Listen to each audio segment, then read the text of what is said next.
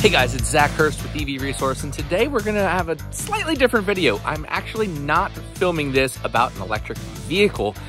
My Ego electric battery-powered lawnmower has died. Sad day.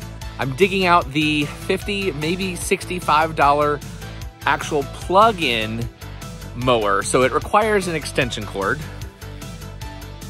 But there's a problem. I don't have an outlet on the front of my house, so I can either have like 3 extension cords all strung together running from the back of the house to be able to mow the lawn up here, or I had another idea. I've got a power source right there.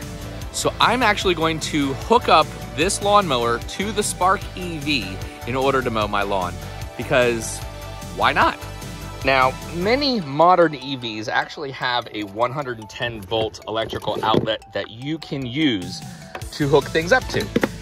This Spark does not. So what I'm going to be using is this 1000-watt power inverter from DeWalt. And I have used this to power some things in the house when the electricity runs out. So I'm gonna just basically hook this up to the 12-volt battery, turn the car on so the 12-volt will stay charged by the high voltage battery when the car is on. And then I'm gonna mow the lawn with that. All right, we're all hooked up to the car. Let's see how we do.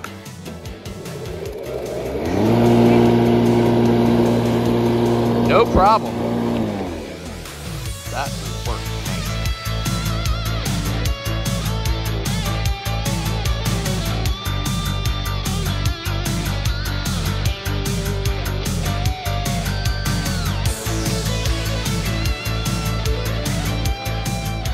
All right, all mowed, thanks to the power of the Spark EV. Honestly, not that bad. 0.2 kilowatt hours of energy used.